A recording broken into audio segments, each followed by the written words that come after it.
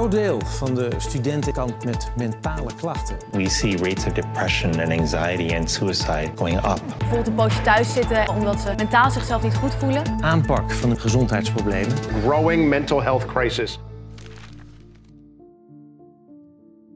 Ik denk dat je langer gezond kan leven door een goede levensstijl aan te nemen en lekker te sporten en te bewegen.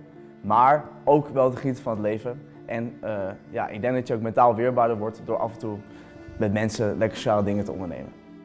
That's a big question.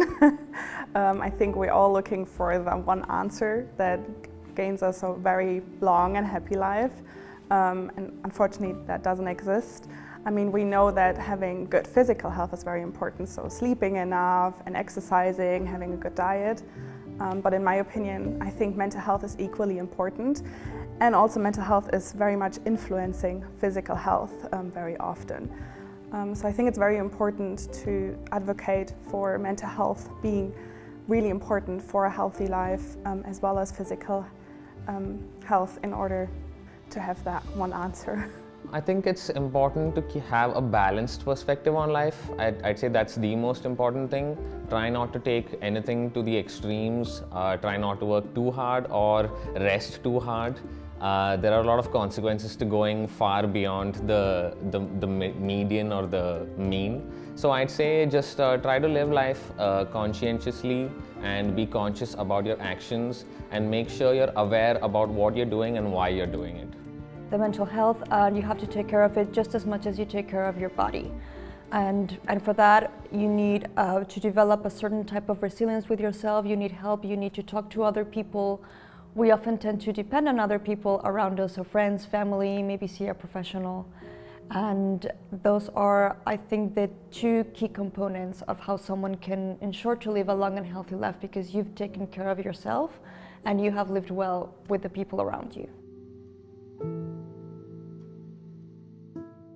Mentally, what you can do is first you have to surround your environment with people that makes you happy, do things that makes you happy, and do things that makes you feel fulfilled. Ja, ik denk dat dan met name mentale gezondheid me wel bezighoudt. Ook omdat je nu steeds meer signalen hoort vanuit het nieuws en vanuit de samenleving in het algemeen dat het met studenten, dus met mijn leeftijdsgenoten, qua mentale gezondheid niet zo goed gesteld is.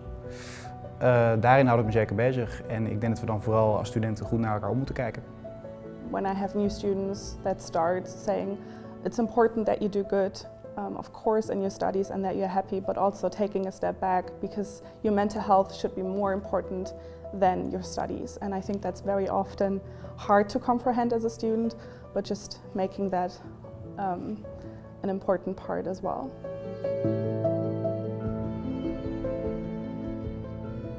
Het houdt mij persoonlijk best wel bezig, omdat ik relatief in mijn omgeving heb gezien wat met een schaal van mentaal gezondheid wat niet kan zijn.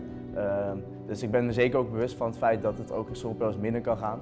En ik wil mensen ook daar eventueel wel graag in helpen, mocht het met mensen minder gaan. Dus ik denk eigenlijk bijna op dat vlak dat ik studenten daar ook een hart onder de riem wil insteken.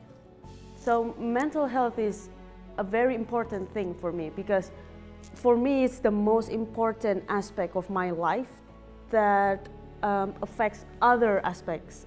For example, if I'm not feeling happy, if I'm feeling depressed, sad or frustrated, then I wouldn't be able to continue my daily life. For example, just read a book or do my assignments, because when you're not feeling healthy mentally, then it could possibly lead to you not feeling very good physically. So you are lazy and you are unable to do a lot of stuff. So yeah, mental health is very, very important to me.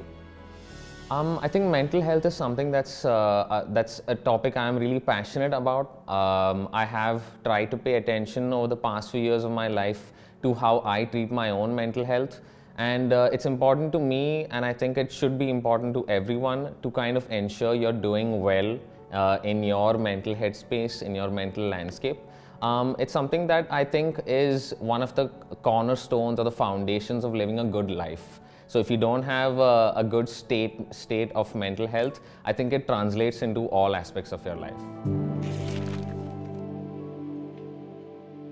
So I'm studying developmental psychology. Mental health is a big part of that, looking at influences early on that can influence someone developing mental health issues, as well as looking at factors that influence this. So genetics, social environment, upbringing, all of these things influence this. So it's a big part of my studies.